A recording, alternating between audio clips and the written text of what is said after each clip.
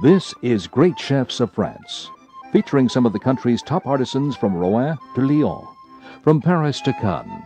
Welcome to a culinary tour of some of the world's preeminent dining destinations. This time from Vienna, Patrick Henry. From Juan Lapin, Christian Morissette. And from Paris, Laurent Janat.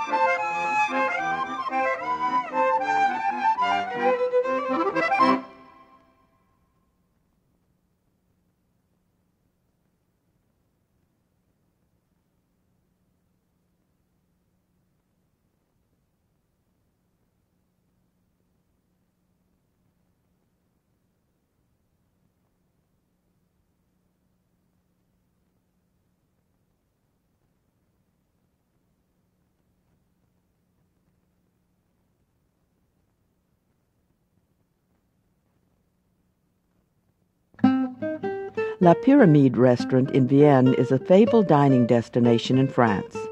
It's said that in the 50s, the late owner, Fernand Point, loomed larger than any other restaurateur in France. The Michelin two-star restaurant is now in the hands of Patrick Henry. Here is salad with lobster rigatoni. The chef begins by cooking the lobster for 4 or 5 minutes in vegetable bouillon, white wine, carrots, onions, and a bouquet garni. Un bouquet garni, des oignons pour donner du goût donc à ce bouillon, et je vais plonger donc mon homard dedans pour la cuisson. Voilà, et on va le laisser cuire à peu près 4 à 5 minutes suivant la grosseur. Il faut à peu près 4 minutes pour un homard à peu près de 400 grammes. Hein. Meanwhile, the stuffing for the rigatoni begins with sliced onions softened in olive oil.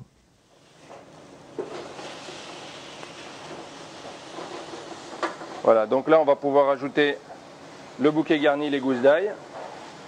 Then whole garlic cloves and a bouquet garni.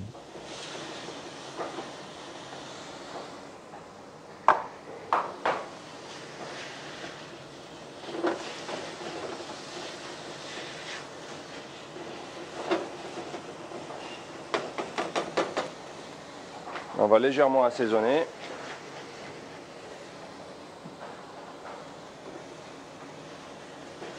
Alors une fois que ces oignons sont bien compotés, va-t-on dire, on va ajouter en dernier la julienne de piment doux. Julienne of bell pepper.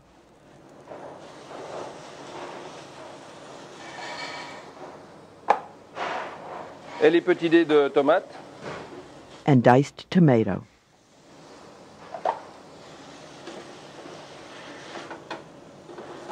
Alors il ne faudra pas avoir peur de bien graisser tous ces légumes avec un petit peu d'huile d'olive. This cooks slowly for 18 to 20 minutes with the chef adding olive oil along the way. Eventually, the mixture will resemble marmalade in consistency. Some curry powder is added. Pour terminer cet assaisonnement, on va ajouter une petite pointe de curry madras qui nous permettra de relever un petit peu l'ensemble de la julienne. On va préparer... After the mixture has cooled, it's stuffed into cooked rigatoni pasta. Et chaque rigatoni va être farci de cette compotée d'oignons. Alors c'est un travail de longue haleine, mais une fois que c'est prêt, c'est... Voilà. Petit travail de précision. Parce que comme nous avons un produit de luxe, il faut lui amener un joli travail dans l'assiette.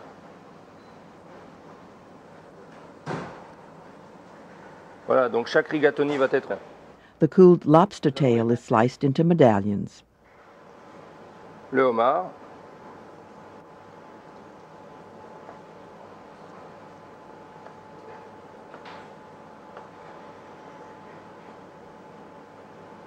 Donc en fonction de ça.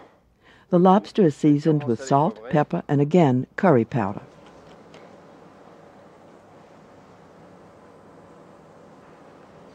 une petite pointe de nouveau de curry madras pour rappeler les différents éléments. The dish will be served with mixed greens and herbs dressed in an olive oil and lemon juice vinaigrette and strips of a flaky pastry with layers of olive paste baked in. The sauce is reduced lobster broth and cuttlefish ink. Presentation begins. Si on pose le homard sur les rigatoni, on va pouvoir manger un peu de rigatoni, un peu de homard. Je vais mettre le homard.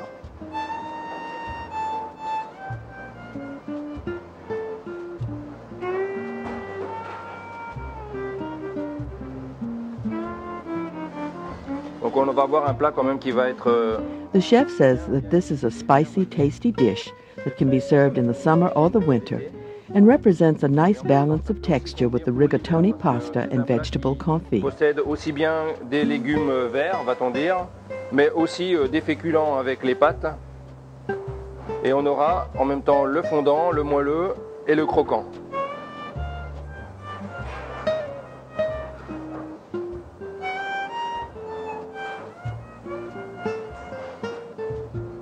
The claw meat is added to the plate and the mixed herbs and greens are dressed. Même principe, petite vinaigrette. Je le fais dans le même assaisonnement que le homard, comme ça permet d'avoir les sucs de homard qui se sont déposés sur le fond de l'assiette, qui vont donner un peu plus de goût à la salade.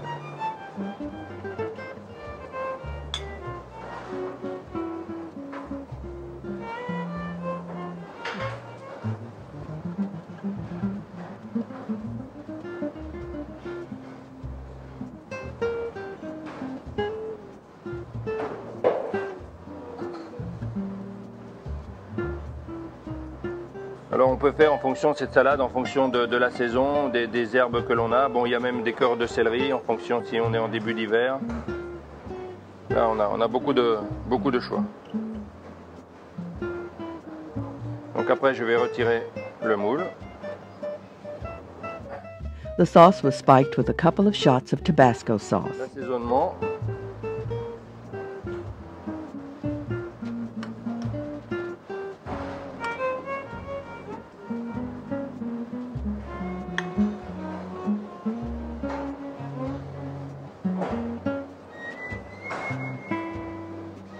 Et donc autour de cette petite salade, je vais planter mes croque-feuilles un peu comme un mikado.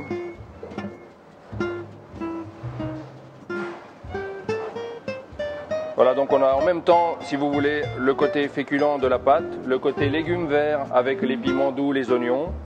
On a le croustillant avec la pâte feuilletée et l'olive. Et on a ce côté très fondant du homard. Donc on a un mélange de textures, de goût et d'associations qui peuvent être vraiment très très intéressantes.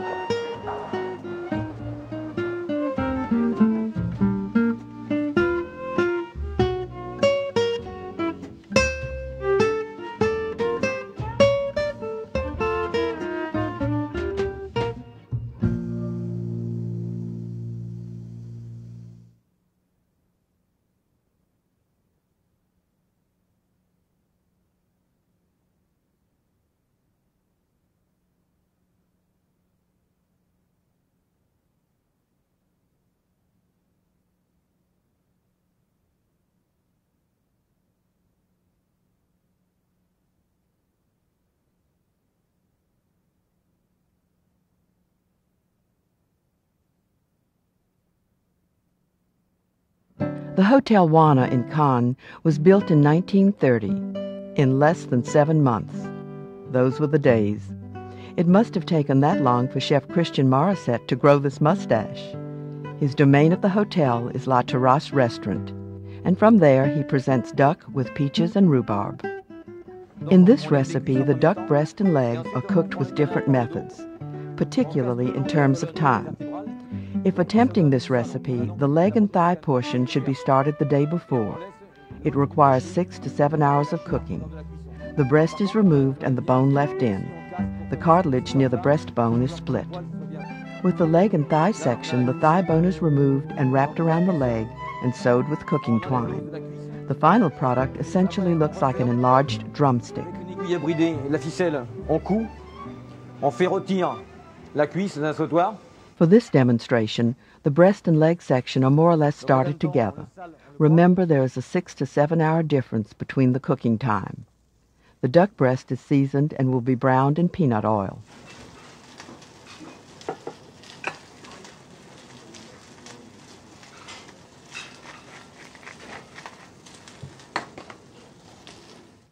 The breast goes in skin side down. On met le caneton côté peau.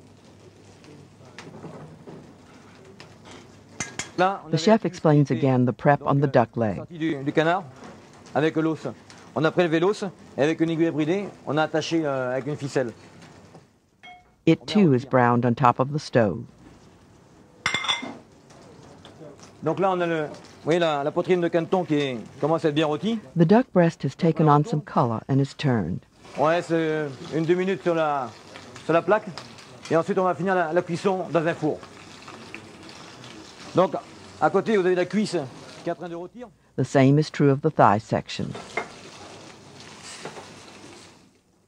The duck breast goes into a 500-degree oven for 5 to 6 minutes.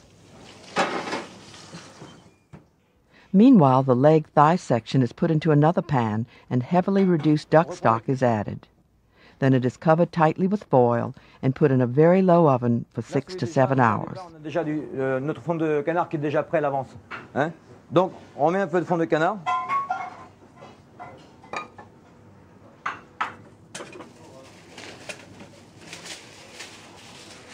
On met un papier aluminium.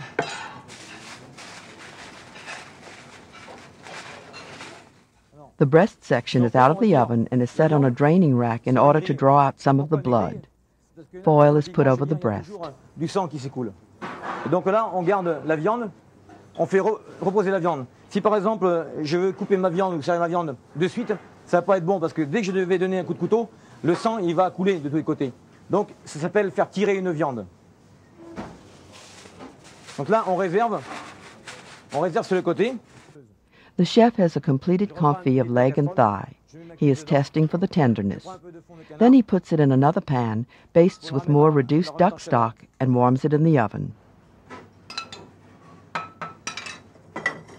Ça, on peut directement mettre au four. The breast section is boned. Donc on partage en deux.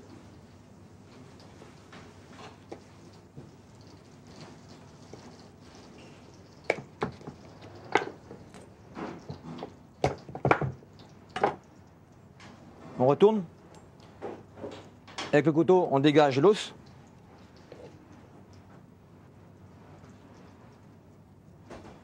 On ne serre pas l'aileron, on ne serre uniquement que la poitrine.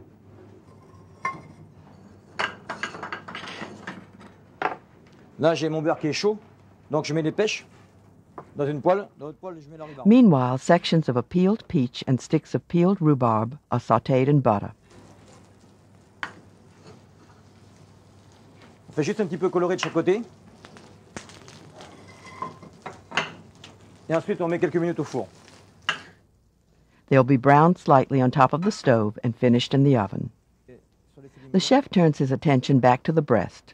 The small part of the filet, often called the supreme, will be presented on the final plate.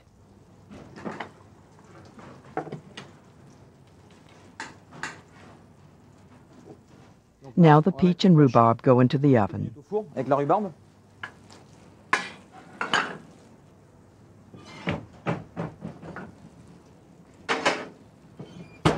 On les pêche, elles sont les pêches.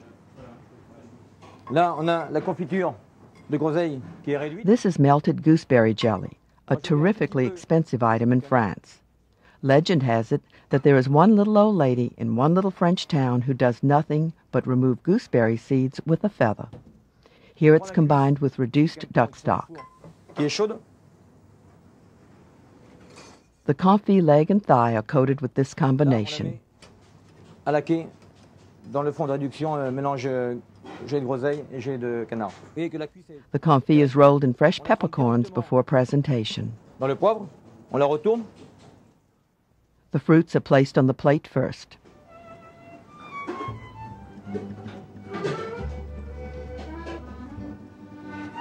Un ton, on la place sur la rhubarbe et les pêches.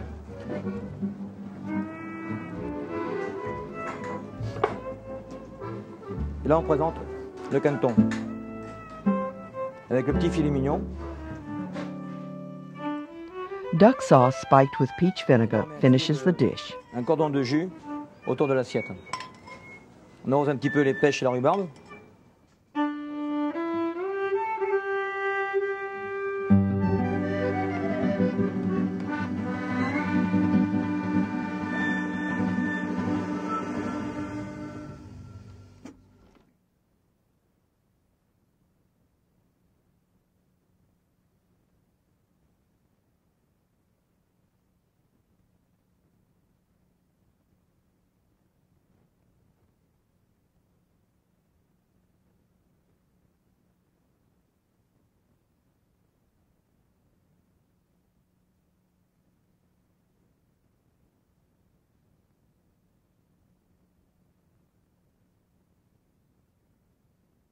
The Four Seasons Hotel George V opened in 1999, really reopened since the original George V dates back to the 20s. It boasts that it has become a favorite Parisian rendezvous. The pastry chef there is Laurent Janat, who presents an upscale strawberry shortcake with apple lemongrass sauce. The chef begins by cutting green apples into large dice. Note that he does not core or peel the apples.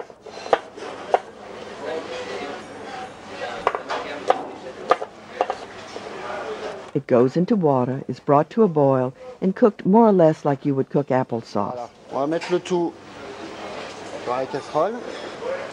Alors ça va servir. Alors on hache très finement la citronnelle afin qu'elle développe tout son arôme à la cuisson. What the chef calls citronella is lemongrass. It's sliced very thinly, then added to the apples.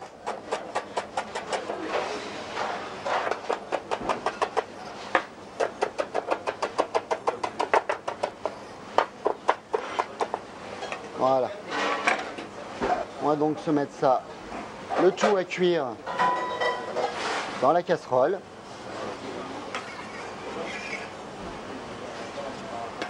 On va mélanger un petit peu. Et afin que ça cuise plus vite, nous allons couvrir. The apple and lemongrass combination is covered and cooked over medium heat. On va mettre ça. The chef begins a sabayon made with egg yolks, sugar, whipped cream, and the cherry brandy kirsch. De la crème fouettée et du kirsch. Voilà. A little water is added to the sugar. It goes over heat and is brought to a temperature of 120 degrees centigrade, or the soft ball stage. Et nous allons le cuire à l'aide d'un thermomètre à 120 degrés.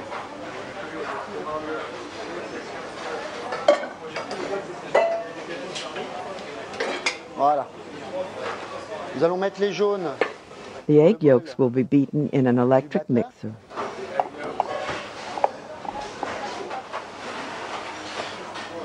Alors, on a donc cuit notre sucre à 120 degrés. Voilà, on enlève le thermomètre. The syrup has reached the soft ball stage and is slowly added to the egg yolks with the machine running. Le sucre sur les bords du batteur. Et on fait monter. The mixture is beaten for at least 5 minutes or until cooled completely. Jusqu'à complet refroidissement. Voilà. Alors notre sauce pomme cuit toujours. The apple lemongrass mixture is checked. At about halfway through cooking, sugar is added.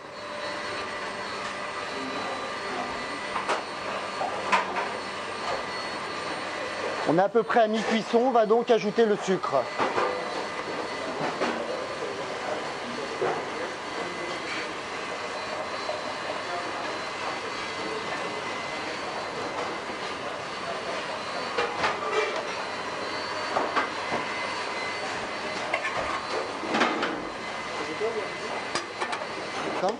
Meanwhile, whipped cream and kirsch are added to the egg yolk mixture.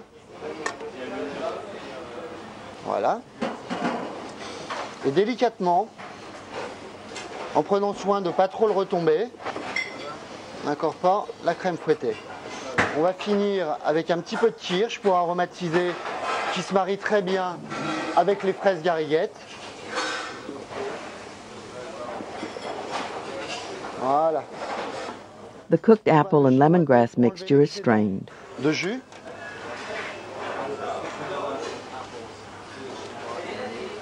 The liquid will be retained. A stick blender is used.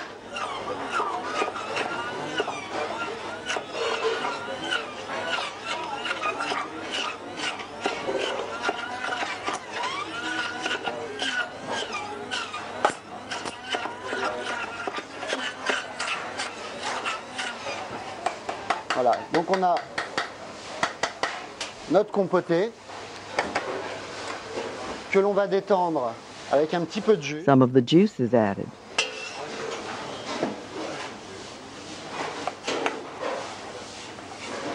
The fruit mixture is forced through a fine chinois.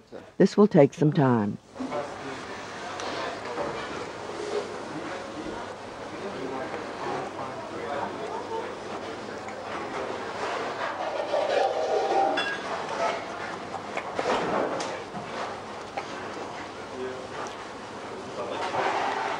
The apple lemongrass sauce is cooled before presentation. Strawberry puree decorates a shortbread half. Voilà. On va ensuite mettre un peu de confiture. Couper des fraises gariguettes.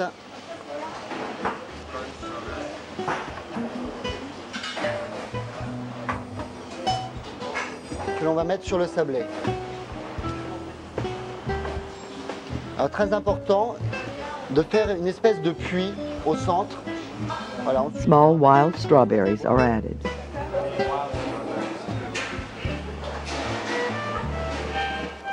Apple lemongrass sauce and strawberry puree start plate presentation. de confiture.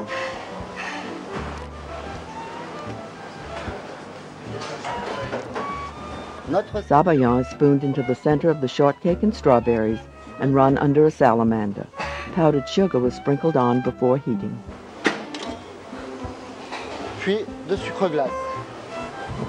Donc nous avons gratiné le sablé breton et on va les disposer sur l'assiette sur les fraises des bois. Donc, voilà.